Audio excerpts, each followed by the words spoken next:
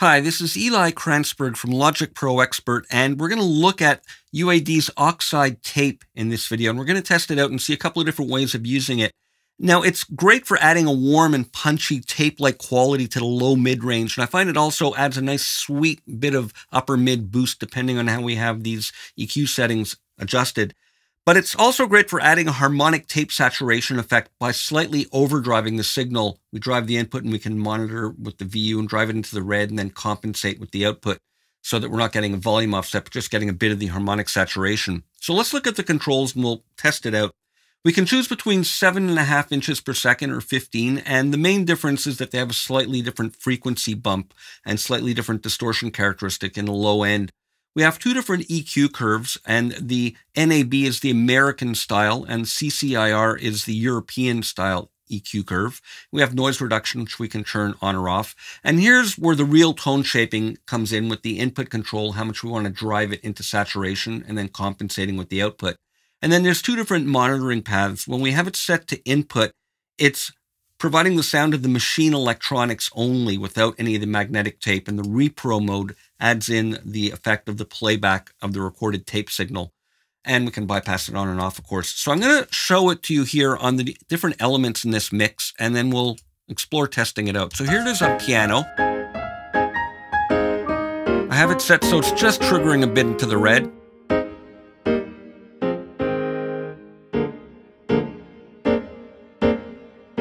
So nothing too dramatic there. Here it is on the bass part. I'm really pulling back the input because it's a hot signal.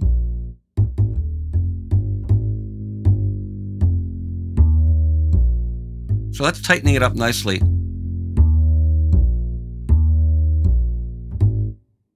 Here it is on the drums.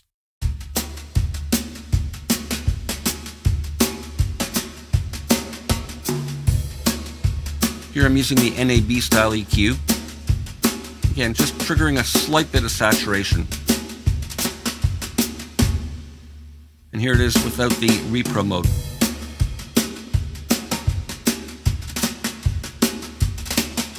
Well, that's a bit of brightness. Here's a hand clap. Flood. Here we go. Let's just cycle around here.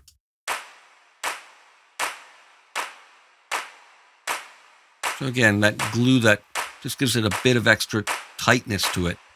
Comes Lead out vocal. again after the flood. Again, Here NAB come EQ. the rainbow after the flood. Here come the rainbow. It's in the good Input book. mode. That's how that we know after the flood.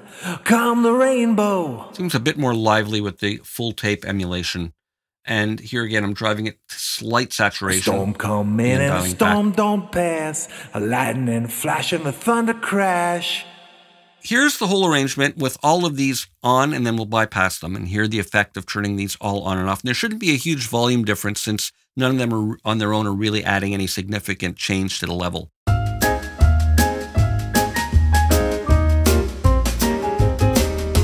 After the hurricane, after the rain, back in the back of your reptile brain, you'll swear nothing's gonna be the same until the sun comes out again. After the flood, here come the rainbow. After the flood, here come the rainbow. It's in the good book. That's how that we. So it adds a nice kind of sonic glue to the whole mix. Now, another way to use it is to not use it on the individual tracks. I'm going to bypass them here and just have it on the master output. And I've got this set up. It's been bypassed, but I'm going from here into an SSL compression and then the BX hybrid just to get a bit of the mono summing at the bottom and a bit of the stereo width. So let's look at this instance here on the master bus. And again, I'll bypass it on and off as it's playing, starting with it off.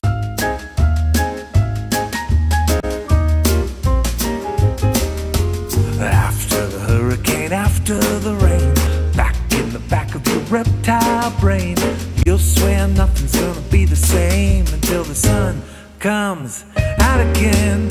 After the flood, here come the rainbow. After the flood, here come the rainbow. So two different ways of using Oxide tape that both have their merits. Check out the link to the Logic Pro Expert article below if you want to hear my final thoughts on which way I prefer and why. This is Eli Kranzberg for Logic Pro Expert, signing out.